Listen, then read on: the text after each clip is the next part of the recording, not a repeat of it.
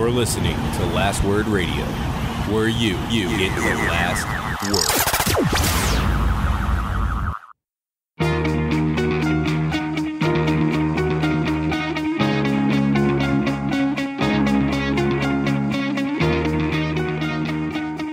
Welcome to the Fourth Line Podcast, part of the Alberta Podcast Network, powered by ATB. This is February the 2nd, 2019. With you today is myself, Carl, the always wonderful Joel.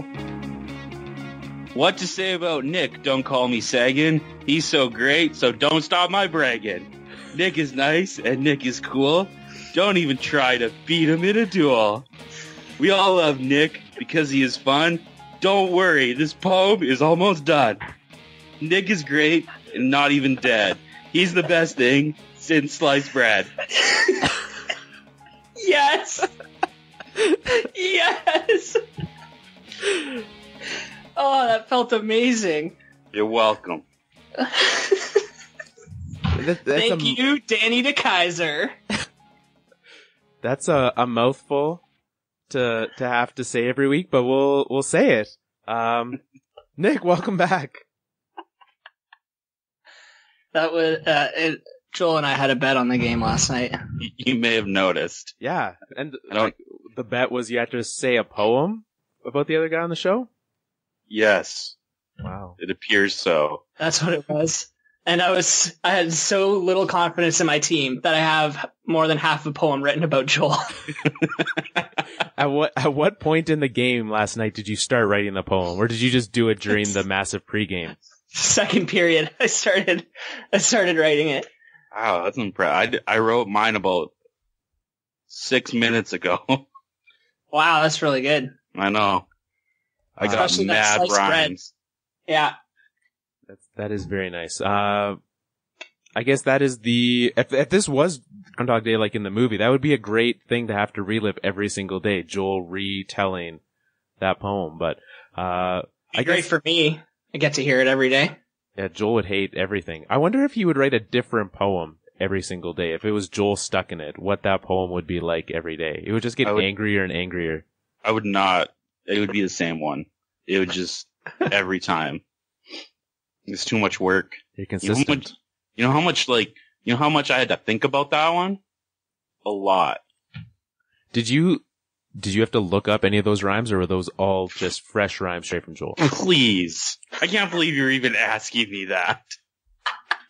I mean, it's early. For those of you who do not know, we are recording bright and early, 9 a.m. Calgary time, 11 a.m. Nick time, on a Saturday. We've got some scheduling things that have led us to not be able to do it on a Monday or a Sunday. Something about a Super Bowl. And so we're here on a Saturday. Spending the weekend together. Yeah. It's a great way to wake up and see your wonderful faces in the morning. But before we get to what's happened this week, we got some trades this week. We're going to talk about both of those, especially one that happened about, an hour and a half after the podcast released last week. So we'll be talking about that. We will be talking about some of the other happenings. We'll put a team in the Elimination Station. Before we get to any of that, the fine folks at the Alberta Podcast Network are sponsored by Park Power. Park Power is the number one place in Alberta to get your power from because they make it easy for you to switch if you're with someone else right now. They support charities in your community, and they're fantastic people that support their community with initiatives such as the Alberta Podcast Network. So head to parkpower.ca, find out what they can do for you, give them a call, and switch your power, because that is a very good thing, especially when it's so cold outside. You don't want your power going off. You don't want to make sure that you're getting, when you're spending it all on the lights and the heat, you want that affordable, so head on over. Last Monday night, Joel, I sent you many, many messages trying to get your attention. I knew that you had you were on vacation. And I knew that you were away. I didn't want to call you, but I really, really needed your attention. There was something very important that I needed to tell you. The Jake Muzzin trade. What was your initial thoughts now that you've seen him for a game? How do you feel? Jake Muzzin, a brand new leaf. True. My initial thoughts was I can't believe it cost a bunch of maybes. I thought you'd have to give up something of pretty good value. And I feel like especially for a non-rental. So I was surprised at how low the cost was. It was it was like 2 second-round picks and a first for a pretty good defenseman. Yeah, I was, this is the guy that, as a defenseman that's available with term, he would be the one that I'd be looking at the most. And the fact that you gave him up without giving up something from your roster, not that it would have been sad if you had to give up one of those, dozen defensemen you have on your roster. But then the prospects, anything that you, sure, Carl Grundstrom might turn into something good. That first round pick is going to be a late one. Who knows what that becomes? Yeah, I think I was shocked and honestly mad that the Avalanche didn't make that trade as well. So the biggest thing is just, and I think I love that they got him a few weeks early, cause the biggest thing with trades at the deadline is trying to get guys integrated into, it's not like if you get good players, you're not super worried, but yeah, you still want them you want to figure out what the roster looks like. And the Leafs are just they are just brutal right now. It is just painful to watch them. And so they it's good. They can take a few weeks to figure this out before the playoffs. I don't know. How much of the game did you watch last night, Nick? I watched the whole thing. It was just a painful game to watch. It was bad hockey on both sides. It was just, everyone was really bad. Very sloppy. Which is typical of the Leafs do this the last couple years. They've done this every year where they just have a stretch of I don't know, 6 to 8 weeks of just horrible hockey. And we're in the middle of that right now. It's great times. So it's a good time to do it though. It's better now than when you're, closer to the top of the standings and likely going to be in a playoff spot than either at the start of the year and you have to dig yourself out of a hole or going into the playoffs. Yeah. So that's, yeah, it is. I'm glad, I love the trade, basically, when it comes down to it. I'm extremely happy about it. I don't think they'll be able to add anyone else, because, they have to get rid of salary. Dubas will not add any more salary to the team, because he doesn't want that cap holdover from last year, so. Once the bonuses kick in. Once the bonuses kick in, yeah, he doesn't want that holdover, so he's gonna, yeah, so I don't think, so you'd have to subtract salary, which is meaning trying to convince someone to take on Ron Hainsey is probably that's the easiest way, but you'd have to give up a pick for someone to take him at this point probably, which, terrible idea. So what you're saying then, cause the biggest thing that they cared about with Jake Muzzin was the fact that he, you may not know this, Joel, you may not have heard this, not a right shot. Goodness. Did you know What? this? Did Kyle Dubas know this when he made that trade? I don't think he did, because people should have told him beforehand. Everyone's telling him after the fact, and come on, Kyle. Maybe Mama Dubas should have told him. Yeah. Did you also know Morgan Riley is not a right shot? Oh my goodness. What is it? I think he should just play with a different handed stick. He's probably good enough, right? With that, I could only imagine if he had shown up to that first Leafs practice with a righty stick. That would have been fantastic.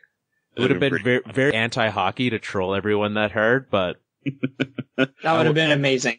Babcock would not have liked it. He would have been very upset about that. And just everyone would have been quite did we trade for a right shot defenseman? Yeah, it was just miserable. But that's I don't know. It's so weird, how, I think this is one of those things that, you're just okay, maybe, the fit's not, it wasn't the exact need that they needed, but Jake Muzzin is a really, really good defenseman. And so they're hey, we only have to pay this much to get him. Sure. And, it replaces Jake Gardiner. That's the other biggest thing, is that, I think before this trade, Jake Gardiner wasn't coming back, but this this seals his fate, because you're just oh, Muzzin slides in where Gardiner was going to be next year. So, and like a moderately amount cheaper too at what Gardner's going to get for next season. oh yeah, because like what Gardner's probably going to get in the $6 million range. Yeah, and Jake's coming in at 4, so Yeah, and I don't know, but I'm guessing Muzzin is better. Like, because everything you hear, well, he's more consistent. That's for sure. Like, everything you hear about Jake Muzzin is how consistent a player he is. Jake Gardner, really good, really inconsistent. Like, Well, really. Muzzin's much better defensively, right?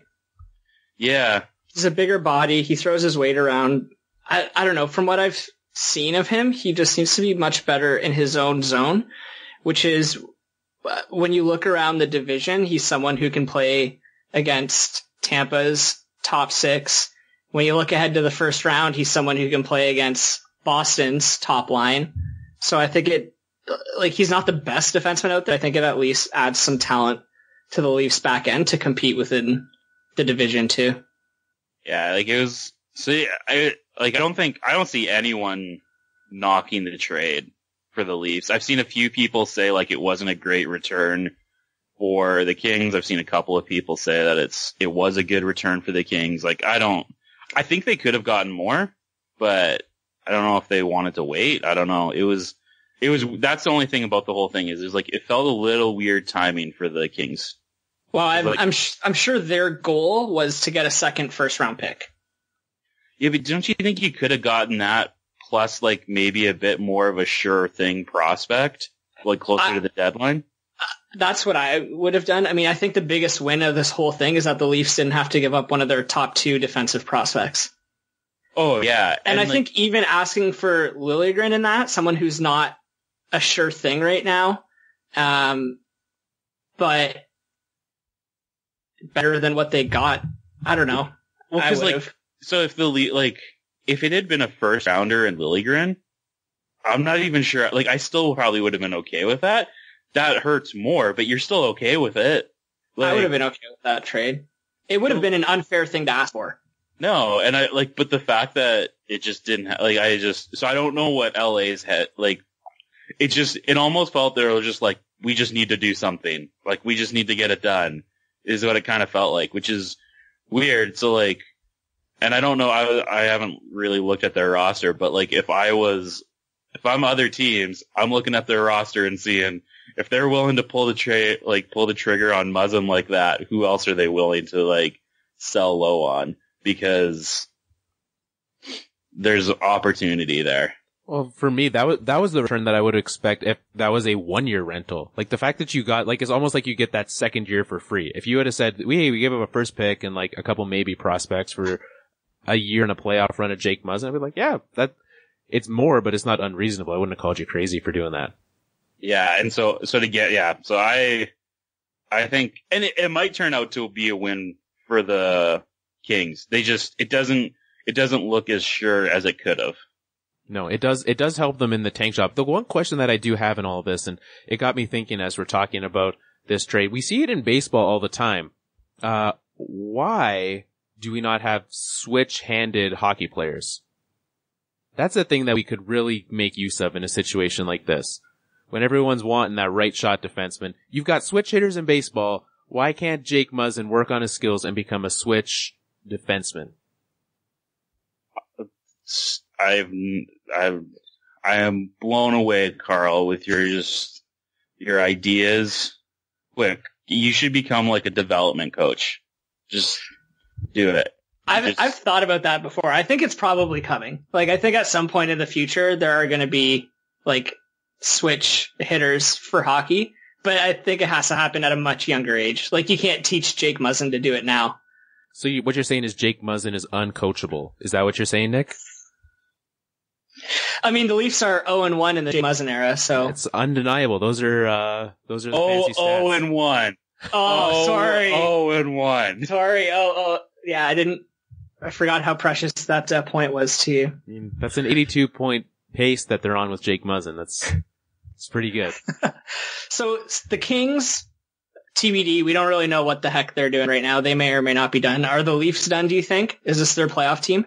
Yeah. Well, they have to acquire a fourth line center because, like, that's just the rule that the Leafs they have to do that for like a 3rd round pick. So that's coming. I saw someone on Twitter yesterday and I was like, really? That's what we're considering? Someone was like, is Eric Stahl the 4th line center the Leafs are looking for? Like, first off, that's the opposite of, saving money, right? Like, let's go get an expensive center. And also, Eric Stahl for a 4th line center? Pretty good 4th line center. Oh, that would be like the Leafs would have far and away the best 4 centers in the league.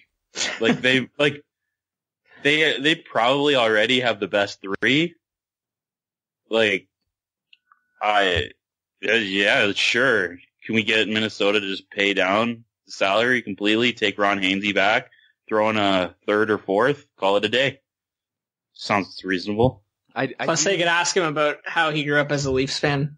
Yeah. Does he have PJ picks? It's a new requirement. Yeah, that was Muzzin has him, so don't even question it.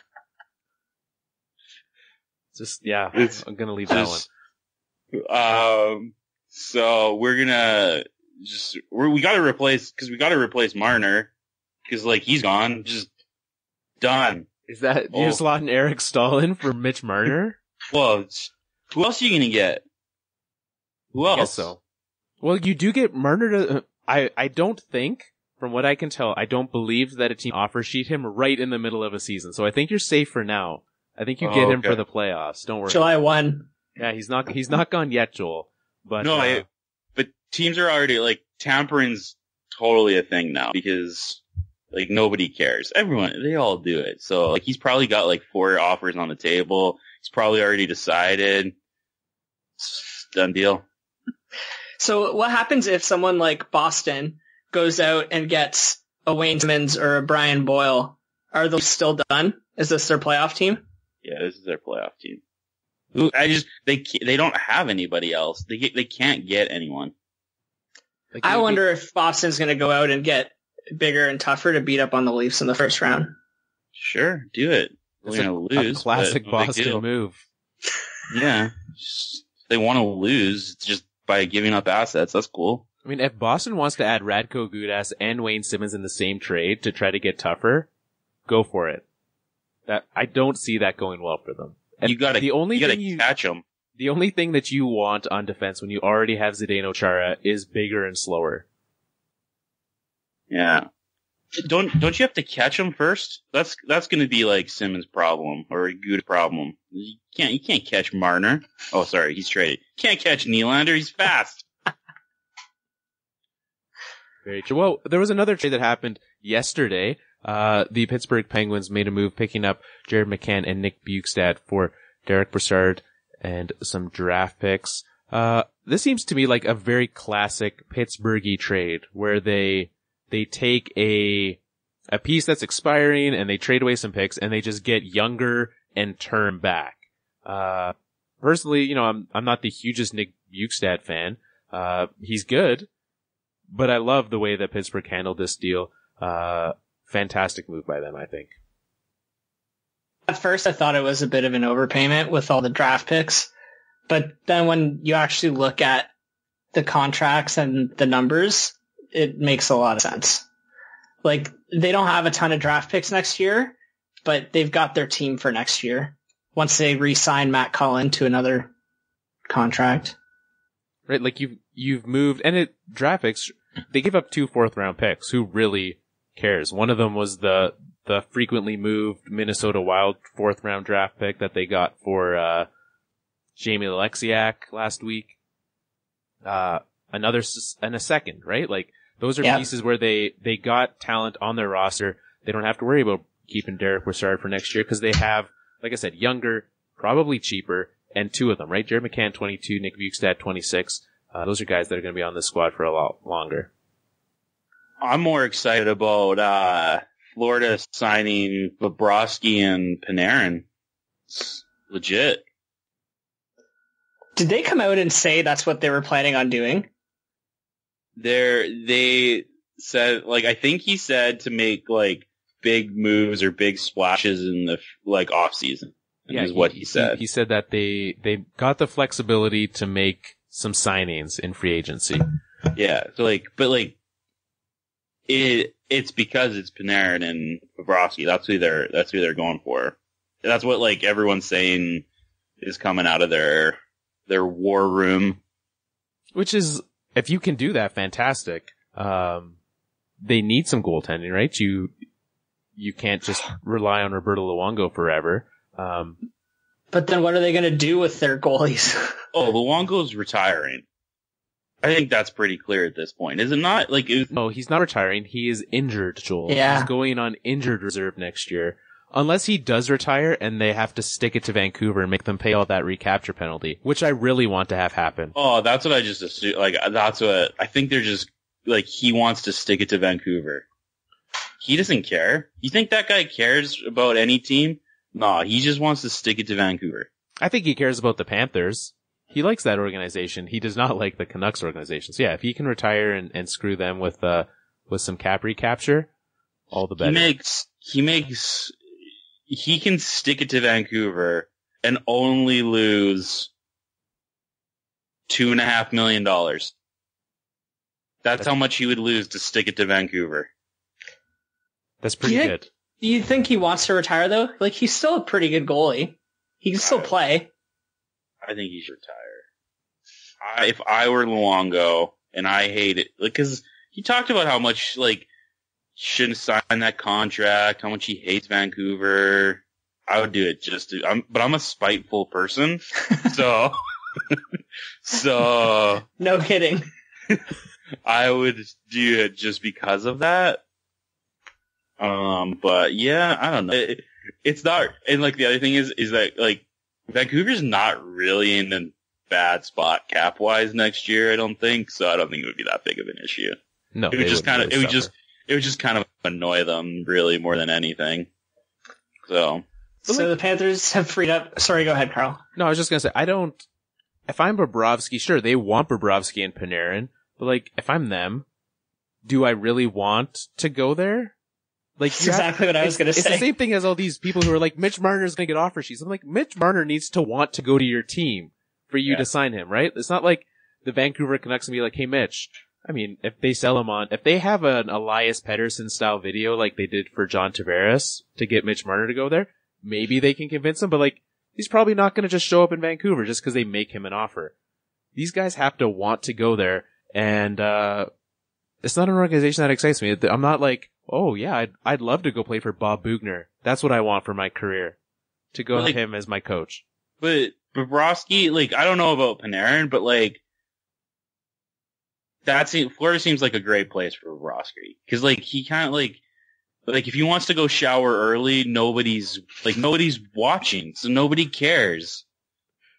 If he wants to just go you know what, I'm done. I've let in a bunch of goals cause you guys are awful and you haven't helped me do anything this game. I'm gonna go have a shower. I'm gonna go sit. I'm gonna have a drink, maybe have some snacks. He can do that. In the ocean. There's no oceans in Ohio. Yeah, exactly. This is not a problem at all. You see by the third period you're getting pictures of Bobrovsky sitting on the beach already? Bob, what are you doing? We're having to call it an emergency, coach. And Dale Talon is suiting up right now. Player coach. And 6 people care. That's how many people care about it. So I don't see that it makes a lot of sense. Unless he's I really want to win, then don't go there. But I don't know, it makes sense to me. I don't know why, but he doesn't really strike me as the type of player who's gonna chase cups. For him, he's looking for a lifestyle, right? A good lifestyle. And he's gonna talk to his buddy Roberto, and Roberto's gonna be dude, nobody cares what you do down here. For all we know, Luongo isn't even playing half the games that they say he is. It's just some body double that's just okay, go in there and play for Roberto. Roberto's busy today. And it's nobody notices because there's literally nobody there. It's perfect for him. It's a shooter tutor. This is oh, I love it. I see no downside to this. For Panarin, I don't think that's gonna, like, he seems like this is not gonna be, like, he seems like a guy that gets, like, upset at his teammates for not being good enough, and, like, so, I'm just making up things about these guys' personalities now, if you didn't know. Is Florida the most okay team in the league? Like, I'm looking at their roster, they're just kind of okay. Oh, they're always, like, just okay. They're not terrible. They're not good. They're just okay. But Bobrovsky makes them better. Yeah, and, like, he might, like, they might strike lightning one year and just all of a sudden kind of, like, put it together a little bit, make a run, and he could, like, he's the type of goalie who can steal a playoff series if he's, like, on fire, right? So, like, it's not, like, and they don't have, like, yeah, they got good enough players to make something happen. I think that's a perfect situation. Of the two, like, I'd be very surprised if he doesn't go there. Well, if you swap Panarin and Bobrovsky from Columbus to Florida, you now have Columbus as the most okay team in the league. So we've seen what Bobrovsky and Panarin can do, right? To take an okay team, they make them actually good. They make them a playoff team. So, yeah, fair enough. So, go ahead. I was just gonna say, and then I was looking at, like, Luongo's, like, recapture stuff. He's gonna retire the last year, like, when he's got 1 year left, because then. So, like, that's going to be, like, right when Vancouver's ready to contend, and then they hit them with an 8.5 recapture penalty. And that's in 1 year? It'd just be 1 year, 8.5 in that, like, 2021 season or something like that. That's when. Which is right when, like, Elias Pettersson's deal will be up and they'll have him signed. Yeah. Brock Besser will be signed. Oh. I'm excited already. So the only thing is that Bettman will probably make some, like, there'll be a provision in the, like, after the 2-year lockout, there'll be a provision to, like, get these guys there. I was gonna say, yeah, we'll be locked out for that 21-22 season, so, who knows what'll happen after that. But so that's Florida. Pittsburgh, is this gonna be the first round pick that Ottawa gets? Pittsburgh has a first round pick left for 2019. Like, oh yeah. Do you think they're done, or are they gonna try and get, like, Matt Duchene, or because Ottawa still needs a first round pick? They have cap space for this stuff. So yeah, they actually shockingly do have some cap space, but not a ton. They're sitting right now where they'd have to, if they were to take on Duchene, they'd have to some back, right? Like they only have $500,000, but you have some pieces that are a little on the expensive side that you could move out. I think they're done though. Like I don't look at this team and say that they have a need for something else. They might tweak a little bit. I could see them picking up another, like, bottom tier defenseman, really, is the only thing that I see. Their forward core is good enough to do it. They've got every center you would ever need with all the guys they just picked up. I'd be fine if this was, much like the Leafs, I would be very okay if this is the squad that you went into the playoffs with. Does Bjugstad play center?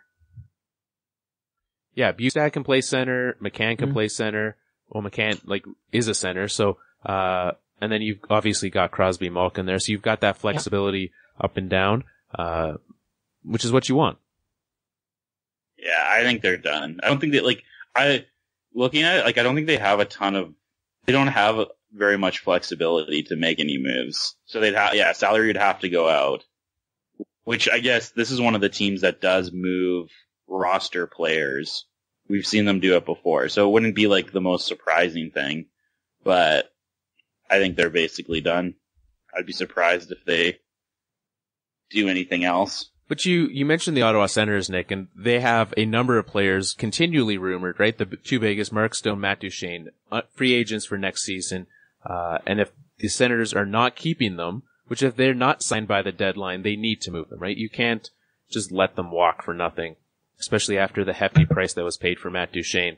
Where do they end up? Assuming that they don't stay, and I would say, Matt Duchene made a very big point when he got traded from the Avalanche that he wanted to be on a playoff team. He is now not on a playoff team, so I would expect to see him go somewhere. Mark Stone, no idea where his head is on this, but where would you think that both of them could end up? Are there any particular teams currently in the playoff race that you think are in need of a Mark Stone or Matt Duchene? Obviously, everyone could use one, but in great need. Those are big players to add. What about like a Vegas maybe? Making a play for Mark Stone? Yeah, that would, for sure I could see a Vegas making some sort of move for that because they have a very untypical, great words by me, unconventional kind of setup because they have like such a lack of prospects and a lack of depth, but they also stockpiled so many picks previously, right? Like they have that flexibility from that regard that they can make some of those moves and make a trade for that.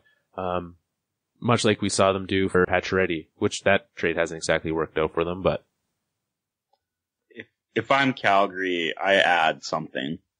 I don't know if it's one of those guys, but man, like Calgary is in a great spot. And so if they don't add, like I think they're making a mistake. Yeah, if I'm Calgary, the piece that I would be going, right? I don't know what it's going to cost to get Bobrovsky out of Columbus. I would rather have James Howard from Detroit than Mike Smith in net. If I'm Calgary, I'm making a move for a goalie is what I would be biggest in need for. Yeah, I just think, like, I think it's both. I think you add as much as you can because, like, you're just in such a good position. Like, no one else in your division is, like, acting like they want to win in the playoffs. Like, it's just, so, like, if I'm Calgary, like, I figure out, add as many pieces as I can to make this, cause cause you know, like, and I know I've said this before, but like, you're moving, like, I think they're gonna do everything they can to move James Neal in the offseason. And so, but who are they adding to make this team better? Cause this is, like, you have a really good shot to make a deep playoff run. Add a goalie, add another winger, like, fill his team out. Yeah, and even if they, you can add a center on that team, right? It's not like it's not like you're slotting Eric Stolin on the fourth line there in Calgary. He would be an actual contributing player on that team. Yeah, that's not a bad move, but like if they could figure out a way to do get a goalie, I don't know if Calgary's the best fit for Bobrovsky. If you if they had the cap space, like that's the guy they should be signing in the offseason. Like seriously, move James Neal, give him away to somebody, give him back to Vegas, do something. Give him to Florida. Send a second round pick and James Neal for a 7th. Yeah. Well, the Flames, Mike Smith's going to be gone next year, so that's off the books. They have some flexibility in that regard. They could, like, the biggest thing is they have, what's his face? Chuck. They gotta sign him. Like, that's really the only thing is, their D is basically, they can go into next season with the exact same D. They have no goalies signed next year, but they only have 13. I think they have projected 13 if it doesn't go up, which it will go up a little bit, but so they got like 15 million in cap space. But if they can make like a James Neal disappear or a Michael Frolik disappear. I'm actually very interested in how they do make them disappear. Because if they don't trade them and they just make them disappear, that is a very impressive feat that they've done. Well, they're just probably talking to I don't know, Penn and Teller. Are those guys magicians? I don't know any magicians. Trade them to Vegas and they'll figure out a way to make them disappear. Yeah, I think Frolik's easier to move, but I don't know how you're going to move James Neal. That's a tough one. The problem is that James Neal is a good hockey player, and either Calgary is Calgary's messing this up by putting him on, well, he hasn't proved himself. We're going to put him on the third line. I'm like, no, he has proved himself. Don't do that. Like, nobody, seriously. Like, stop doing this. This is not. It's not like they traded for a different Golden Knight and got William Karlsson and signed him, and they're like, it's weird. He's not actually that good. It's not like he's shooting 20%. Let's move him around. James Neal's done this for a decade. So like they've messed it up by not putting him on their top lines, and like when you play players with bad players, they don't perform well. It's just like I don't think. Has anyone been like, James Neal is like a driver. He is going to drive lines. He doesn't need anyone else on his line. I don't think that's ever been his case, but James Neal is a good player. So I actually do think they could move him, because I think someone out there would be like, yeah, this guy's good, but Calgary is just ruining this. When Mitch Marner gets offer sheeted, do you want him on the Leafs? We're going to want James Neal.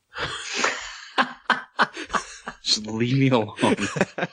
I mean, like, I'm in the same boat, right? I've got everyone who's like, you should offer sheet Mitch Marner. They're like, maybe you should offer sheet Mikko Rantanen instead. He's putting up much better numbers. So I'm in the same boat. I have a guy that people think can get offer sheeted. Everyone's getting offer sheeted. Ticketchuk's Or getting Braden offer sheeted. Point. You need to give Marner $13 million for him to leave. Because if you offer sheet him for 10, the Leafs are matching. This is stupid. I was actually amazed. Can we talk about other media throwing like their own coworkers under the bus? Please do. Did you see that, Nick? Did you watch the pregame at all? Yeah, the whole thing. When Bob McKenzie totally threw Drager under the bus? Yeah. That was like, I'm not a huge Bob McKenzie fan, but like that was like some like media gold right there. He was like he literally prefaced it with, I don't have any problem with what Drager said, because he's probably hearing that, but I had a professor that told us never do what he did. I was like, yikes. Like, he basically said, like, saying that people are gonna try and all, he's like, Bob McKenzie said, he's like, wake me up when someone actually offer sheets him and Marner signs. Yeah. He's like, that's when I'll care. I'll believe it when I see it.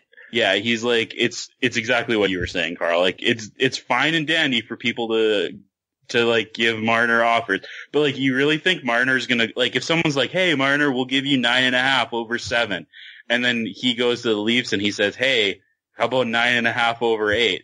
And they're like, yeah, you really think Marner's gonna be like, okay, well, I'm just gonna sign it over here first, just to kind of force your hand? You think he's gonna do that? There's no chance. There's no chance he does that.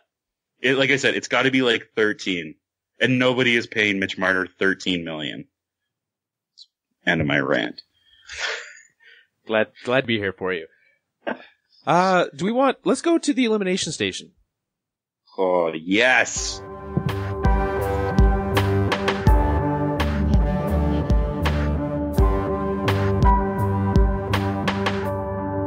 Elimination Station. Joel, last week you were not here. We put the New Jersey Devils in the Elimination Station. Joining them, the Ottawa Senators, Los Angeles Kings, Detroit Red Wings. Have they been there yet? Yeah. You knew that, Carl. Chicago Blackhawks. That was cold. Yeah. You knew. I 100% did not remember. So, Ottawa, LA, New Jersey, Chicago, and Detroit are the teams that are in the Elimination Station thus far. Who are we going to add to that this week? Hey, Nick, is your team really bad and not looking at ever being good again? Just forgot for a second there. Oh, I actually forgot that they're out of the playoffs. Well, I don't know. That's what it felt like. They're on a 1-game winning streak, so it's not the worst thing for them. In overtime, anyone can win in overtime. They're actually, they're on a 2-game streak. They won right before the break. Everything's looking up for the Red Wings. Yeah, they're looking up all right. They're looking up at all the teams ahead of them. Can I make a suggestion for the Elimination Station? You may. And surprise you all. But I'm really eager to put Edmonton in the Elimination. Yes! That's exactly what I was gonna say. I think like they're like the team lowest in points that we haven't put in yet. So the lowest in points that we have not yet put in is the aforementioned Florida Panthers. There you go. However, I would make the case for the Panthers being further out. They are 11 points out of a playoff spot. The Oilers are only 3 points out. Think Edmonton's going to make the playoffs? I'm willing to take that bet. I'm saying that they have a better chance than the Panthers do. Oh, yeah, but it doesn't matter. In the Elimination Station, you're either in or you're out. There's no chances. And Edmonton is out. I'm voting. My vote's in Edmonton today. I think my vote's in Edmonton, too. Well, I've been outvoted. Yeah. I don't agree. Let the record show that I do not agree. But this is a democracy here on the fourth line. We can do Florida next week, Carl. I'm excited. They'll still be out. When they don't trade for Panarin and Bobrovsky, and everyone's like, oh, what are we going to do with that cap space? We're going to pay Matt Duchene $10 million. Enjoy that, yes. Florida. I'm excited for you to make the case on why Edmonton is not out of the playoffs. This is going to be great because I got a lot of reasons why they're going to be out of the playoffs, but I'm excited to hear the reasons why they are going to be in the playoffs. Here's my reasons why. It doesn't matter. They're in the elimination station. Welcome, Edmonton. Here's reason number one. The team they have to catch. The terrible Colorado Avalanche. Teams they have to pass. The miserable Vancouver Canucks. The shockingly still in Arizona Coyotes. The Randy Carlyle coached Anaheim Ducks. And the Blues of St. Louis. Teams don't make the play. Like, teams don't jump that many people and make the playoffs, though. They do when they still have 30 games and only 3 points back. It is possible. I'm not saying it's going to happen, but it's doable. You also need all these teams to lose a lot, too. Yeah, like this is... I don't know if you've watched those teams play hockey, Nick. That's very plausible. I know that you're just trying to, like, reverse jinx your team into a better playoff spot. Congrats, you probably did it, because you always do it. But Ottawa is not, or Edmonton. What team are we talking about? I'm just talking about all the, like, awful teams in this league. Edmonton's not jumping 1, 2, 3, 4, 5. They're not jumping 5 teams to make the playoffs. That is not happening. Okay. So last week, Joel, you were not on the show. We talked about Edmonton with their front office changes, and we talked about some of what they could or should be doing. Since we got Nick's sauce last week, if you're the Edmonton Oilers, what are you looking to do this trade deadline or offseason to fix this team? How do you fix the Edmonton Oilers? I don't trade McDavid because, like, that's what I would do because I want to see McDavid on a good team and not waste away his years in Edmonton. I don't even know what you can do. This is another reason why they should be in the elimination station. What do you do with Edmonton? You do what you should do. You try and trade everybody. You don't trade Jesse Puljujarvi. That's what you don't do. Even though everyone seems like to want to do that. I don't know. Buy out Milan Lucic and save $600 a year. Both of those dollars will buy a real nice dinner for them. Yeah, exactly. Hilarious. I don't know. What did you guys say last week? From what I recall from last week's conversation, we talked about the fact that there's not a lot that you can, right? You don't trade the prospects.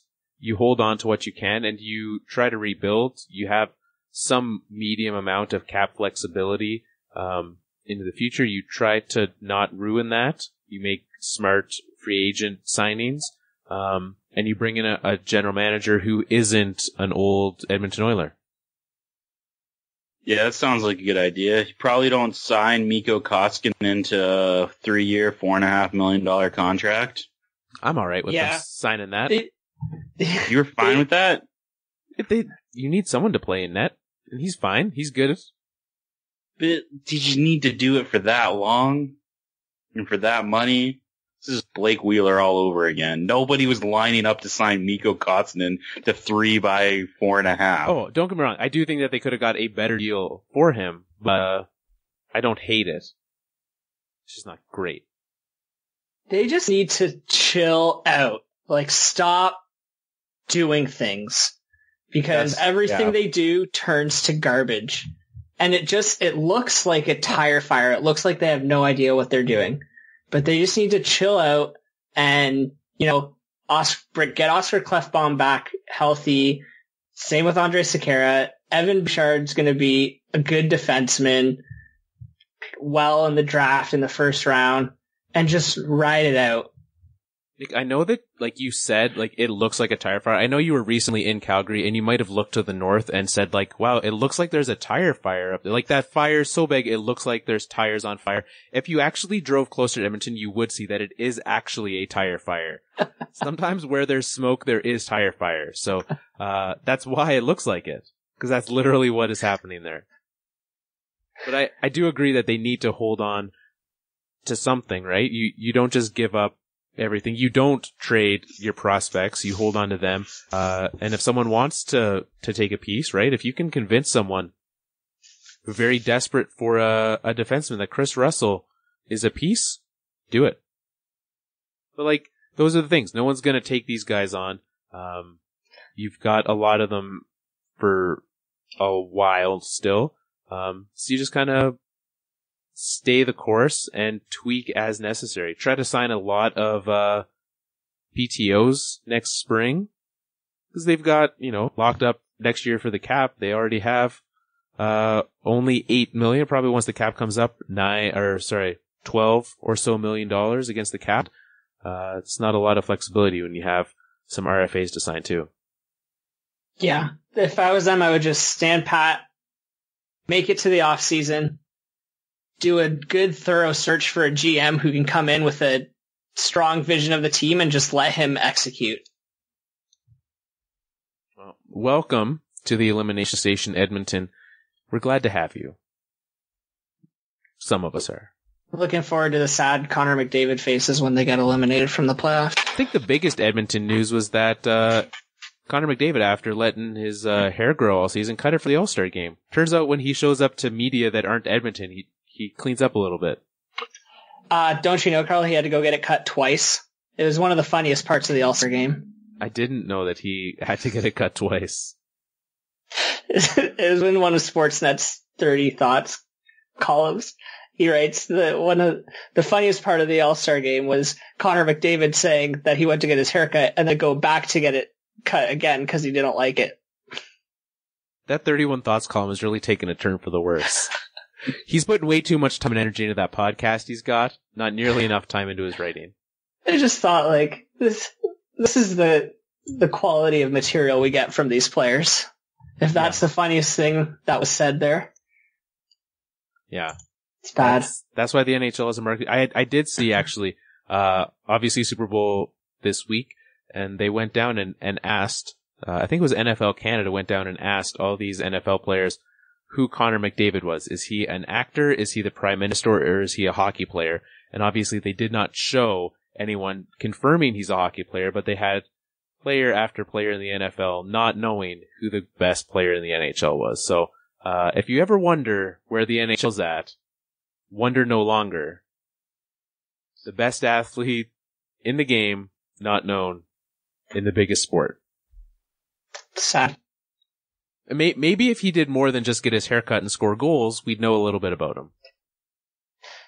Yeah, he's really not that colorful of a person. No, great hockey player, but and yet and yet more colorful than the guy he's replacing in Sidney Crosby. Like, if you're talking about colorful guys, Sidney Crosby does like one Tim Hortons commercial a year with Nathan McKinnon. They ride a Zamboni and call it a day. He won't even do it alone. Wait, what has McDavid done? I don't think he's more colorful than Crosby. I feel like he gives a little bit more in interviews than Crosby does. I don't think so at all. When you saw like his interviews at the All-Star break where he's talking about what the Oilers need to do and how he's frustrated and saying things about the locker room and how if you don't want to be part of it, you can go. I would never see Sidney Crosby saying stuff like that. It's because he's always on good teams. Crosby would say stuff like that, but he doesn't have to because he's a winner. Penguins team that granted, it took a little less time. Like that Penguins team he started on was pretty terrible. Yeah, but he was I don't know. I don't think there was progress though, year over year on that team. Yeah. It got better. Really quickly. This is I don't know if I'm we're talking about two fairly I don't know outside of the media how great their personality, but in the media, we're talking about two very dull personalities. I think we've gotten more from Crosby than we ever have from McDavid. McDavid needs to like win a little to kind of chill out. Which is Nick's strategy for the Elimination Station, so it all works. This is no Jonathan Taves though. That guy's amazing. Joel, can I hear the poem again? No, I only had to deal with once. I'll Fine. send it to you. Nick, here's what Thank you. Nick. We actually have recorded the poem, and it's right at the start of the episode, so you can just listen to it over and over and over again. Maybe I'll grab the audio from that and play it at the end of the episode. We're almost there. We're going to pick our Pavel Bures. We're going to wrap up the show. Maybe I'll put that poem at the end again. Okay, I've got a new ringtone. When you call Nick's voicemail, that's what you're going to get now. I hate you both so much right now. So if you want to call Nick, just leave a message. He no longer answers his phone. He just wants you to listen to that poem. That's right. I don't answer my phone anyways. The Pavel Bures are our must-watch games of the week, and with those, over to Twitter and Play High Sticking, where you pick who you think wins each game, and the score of that game. If you're right, you get 3 points. If you pick the winner, you get 1. And if you get one of the scores right and the winner, you get 2 points. At the end of a session of High Sticking, which I just sent out all the prizes yesterday, sent out a slew of prizes. We finally decided that Canada Post had gotten its act together. We sent out 8 gift packages out to our listeners. That could be you. If you want a fourth line puck or a coaster, or Joel says he might have some mini sticks kicking around his house. And if that's true, then there might be a mini stick in it. If that's not true, then we're all out of mini sticks. I have an idea. I might have one. Yeah, so there might be a mini stick left. We might have one last one to hand out. However, you get all points, and each point is a name in the hat. We draw a name, which is associated to your points, and you win. So, we're recording this on Saturday. We already have tonight's game, which is Toronto and Pittsburgh, the aforementioned Toronto Maple Leafs and Pittsburgh Penguins. They're playing tonight. Tomorrow we have a game, which is Calgary heading into Carolina. The return of Elias Lindholm and Noah Hannon to Carolina, which leaves us starting on Monday. It's about 25% of the time we pick a Monday game, but since this show's already going to be out, instead of waiting for us to release this episode, you can be watching a game. Monday night, there's a plethora of medium quality games happening. There's literally only two playoff teams. 2 teams currently in the playoffs are playing on Monday night. The Dallas Stars and the Toronto Maple Leafs. I'm suggesting each other. But they're not playing each other. I'm suggesting the rare Dallas-Arizona game for Monday night. If I had to watch a game that wasn't the Leafs, I'd watch Vancouver Philly. But I don't really care about any of these other games, because you said, like, medium is, like, I think generous for the slate of games. Nick, you good with that? Yeah, I'm good with that. All right, Dallas, Arizona, Tuesday night. The games start to get better. What are your thoughts? We've got San Jose, Winnipeg. San Jose, Winnipeg on Tuesday. Yeah, that'll be a good game. Wednesday night. We've got strong Ottawa. We've got one choice. Have a choice. Ottawa. The other one is Boston, and that breaks the rules. Wednesday night, we've got a battle of the bandwagon happening. We've got San Jose, Calgary. Thursday night. Yeah. Colorado, Washington is happening. Nick, what are you picking?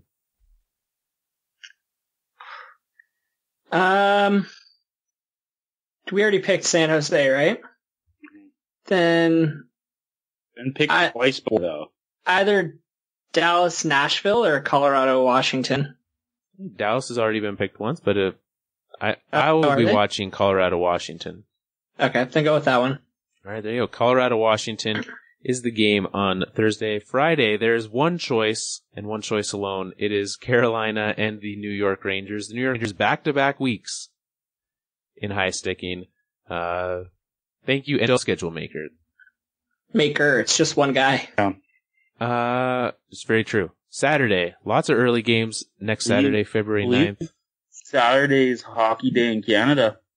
That would explain why there's 1, 2, 3, 4, 5, 6, 7, 8 games. Well, I don't know if it explains all 8 of them, but it does explain every Canadian team playing against each other. Except for Edmonton. Edmonton gets to play San Jose. Edmonton gets to lose to San Jose. Is there one of those matchups that... Should we do that one? Since we just eliminated San Jose? We actually didn't eliminate San Jose. I mean, Edmonton. Sure. Yeah. Look, it's early, guys, okay? Toss him a bone. Just be like, hey guys, we know we eliminated you, but McDavid's really good and we like watching him, so Saturday night. Go McDavid! I'm down with that. Saturday night, San Jose and Edmonton, which leaves us on Sunday with another collection of, I guess, a lot of in-division games. That night, I would probably lean towards... Love how you said, like, in-division games, and then it's like Colorado, Boston, I realized Toronto Rangers, I literally Winnipeg, Buffalo. I started at the bottom and saw Florida versus Tampa, and I was like, oh, cool. And then I was like, yeah, it's a lot of weird matchups, actually. There's 2 in division. We've got Carolina, New Jersey, Florida, Tampa. I want the weird matchup of the Minnesota Wild and the New York Islanders. That is a gross game. We're not watching that. You already like suckered Nick into picking Washington, Colorado. You're not watching Minnesota. Okay, what are you watching on Sunday then? Nick's watching the Red Wings and the Blackhawks for some weird reason. Toronto Rangers. Sounds like a good game. We're putting the Rangers in high sticking as a Pavel Bure for the 3rd time in 2 weeks. There you go. Do it. Or Tampa, Florida. I'm fine with that. Florida? Nobody's watching Minnesota, New York on a Sunday afternoon. Football's done. What else are we going to be doing on a Sunday afternoon? Looking at the wall. All right. Tampa and Florida is our Pavel Bure for that day. The Battle of Florida. Enjoy. I don't like how Carl took so much control of high sticking this week. He's just like, somehow Colorado got in, and just like every week, every night, he was like, I'm thinking this, so this is what it is. Not like this. There wasn't that many of those. Felt like every game. I don't know what you're talking about. You do. You're smiling and you do now. Just because I'm happy doesn't make me a bad person. Just because you're excited to see your Washington Capitals play your former team. Hey, one of them's winning right now at least. So with those, you can head on over to our Twitter at 4th Line Podcast and play high sticking. You'll get points. If you've won before, you can win again. You can get a different prize. If you've won a puck and you want a coaster, you can do that. If you want to win the shirt off Nick's back, like Alex did last week, you'll have to maybe convince us. Maybe write another delightful poem like Joel did, and we'll see if he'll give you the shirt off his back. It's gotta be a really good poem. Joel's was really good. Was that, so that people know the kind of standard notations, is that poem good enough to win the shirt off your back? I mean, he complimented me a lot. And I do generally give away free items of clothing for compliments, so. Okay, good to know. So, it's a good thing that we don't call Nick the always wonderful Nick. Just every week, he'd be giving us clothing. Get a new unlaundered t-shirt. I have children clothing, so this is going to be a thing. I am. It's all going to be Red Wings gear. It's fine. I can spray paint it. Joel just gets a shirt and paints a giant leaf over every Red Wings shirt. Yeah. Have I said? I don't know if Carl. Have I ever told you how my son associates the Canadian flag with hockey? Yes. Yes. Okay. Yeah, so anytime he sees the Canadian flag, he just assumes it's hockey. is what I'm teaching, that the Leafs are Canada. That's why everyone hates Toronto. Well, head to our Twitter, Play High Sticking, head to our website and read some of the great articles over there. thefourthlinepodcast.com. Head to our Facebook and join everyone over there, facebook.com/thefourthlinepodcast. And us next week for another episode of the show. We will be back, presumably on Monday. We'll be coming to you with our pre-Valentine's Day special. We'll see. Maybe there'll be some more love in the air via poetry. Who knows? But until then, Boom City.